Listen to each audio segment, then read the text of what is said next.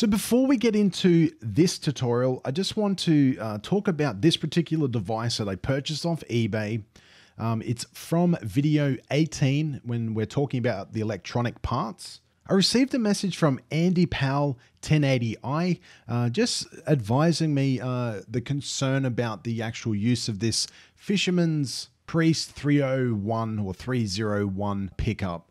Now, I did a little bit of investigation into the actual pickup after I purchased it, and especially after the message. So thank you very much, Andy, for letting me know. Now, these sell for around $20 on eBay, so I thought it was a great deal to grab. However, when it arrived, I did a test on it. It lit up. The battery seemed to work in it. However, it didn't work. The piezo pickup didn't work, as well as a little microphone in it. So I contacted the seller, and especially after Andy left the message, did a little bit of research on it and found out that these are actually a rip-off off the original Fisherman Prius. Now, those particular devices sell for around $100, so I thought I was getting a really good deal. Instead, now I'm battling with an eBay seller who's telling me that it isn't a genuine one. However, I've had a look online, and there's a lot of websites out there and videos on YouTube pointing out and showing the characteristics to show what is a dodgy or a fake Fisherman Prius pickup. So ideally, don't use one. I'm just going to use the normal pickup that I'll show you in this video. So thank you again very much for that, Andy Powell, for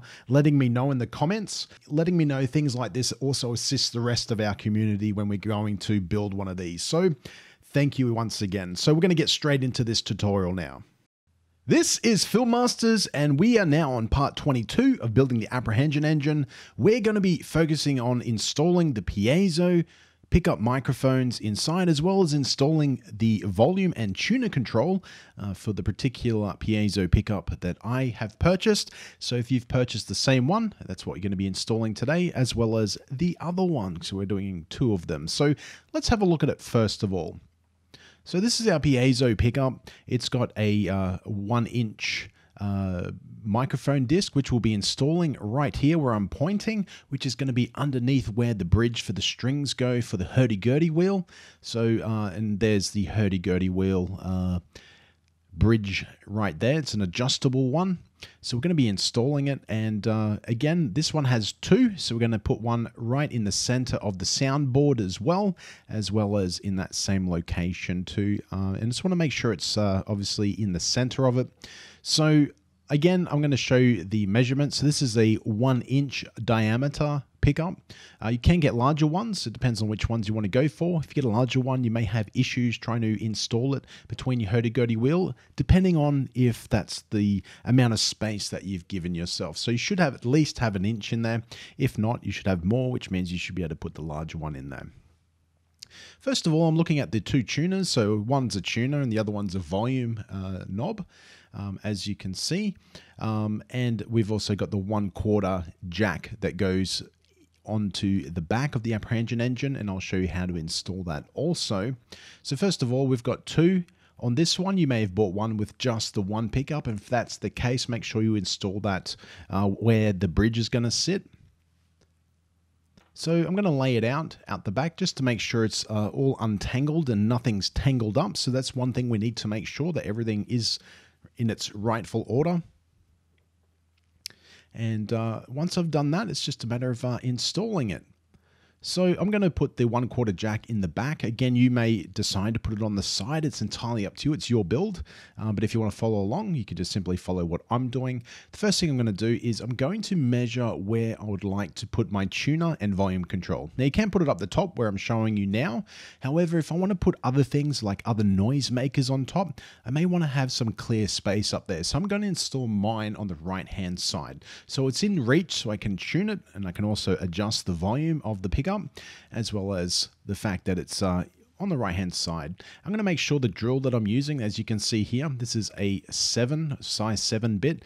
I'm going to make sure it is the right thickness for my part. Now, I've showed you how to do that in the past, so I don't need to obviously show you again. However, obviously, if you're choosing a drill bit, just make sure it is a little bit thicker than the actual part itself. I'm going to make a measurement now. Depending on your box might be slightly out. So just find the center of where you want to put it and then make an adjustment marking where you would like to put both of them. Because you've got two, obviously, it's a good idea to half the measurement and then work out where the 1/4 point is for both of them, if that makes sense. Otherwise, it's exactly what you can see on the screen. Now, I'm putting my pickup tuners and volume control knobs a little bit further down on my box. You can make them a little bit higher, but just make sure that you check on the inside where the framing is, because you want to make sure that obviously you don't drill through and then find out you don't have enough space to actually put your tuner. That's just a matter of just pushing the tuner in.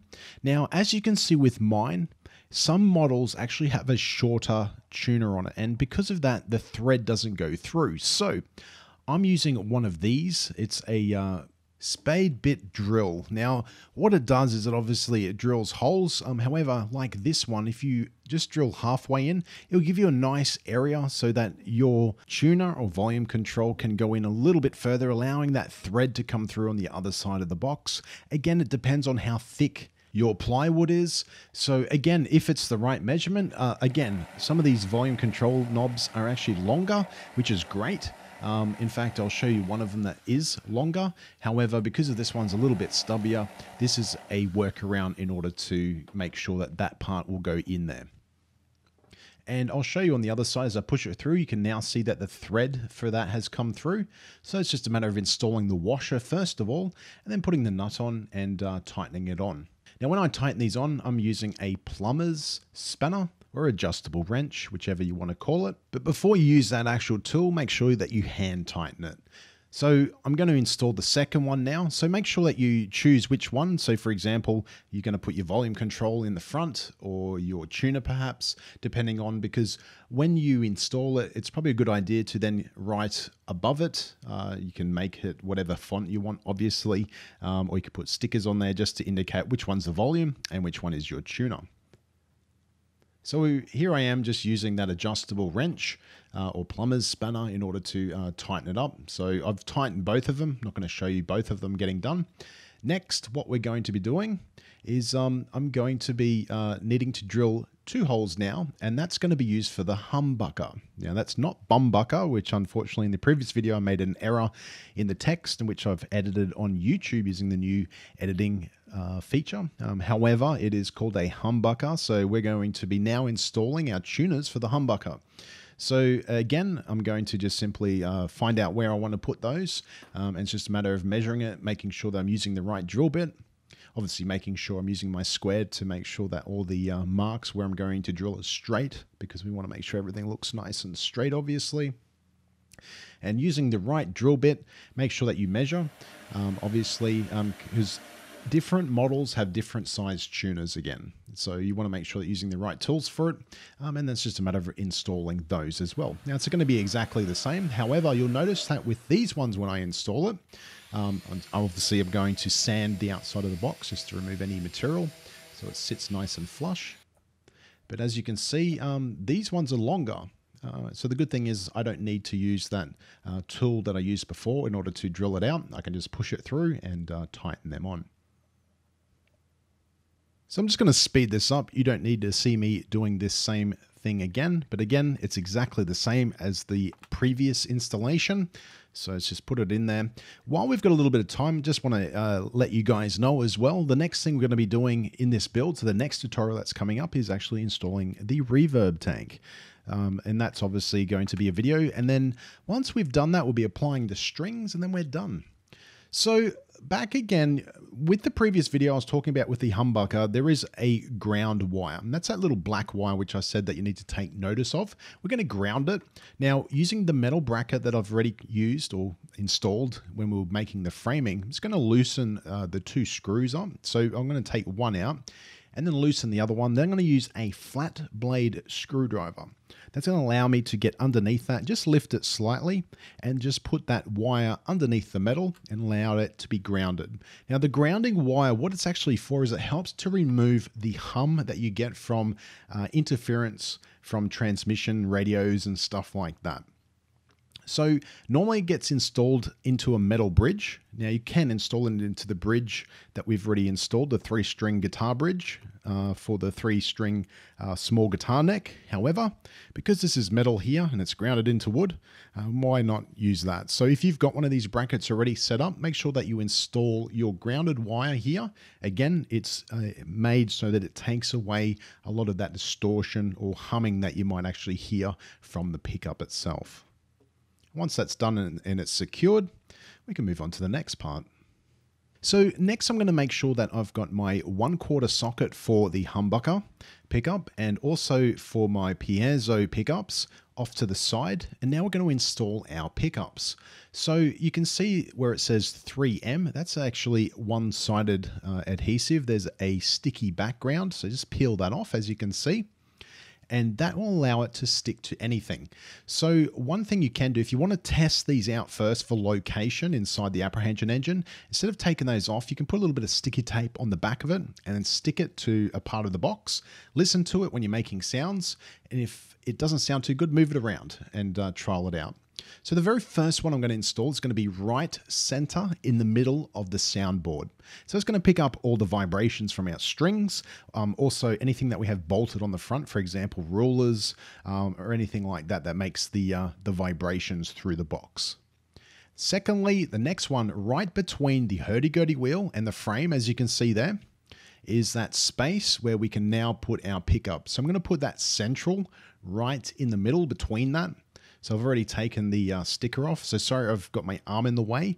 I will show you where it is. So you can see with the end of the pen where I've now located it. It's right in the middle and it's now installed.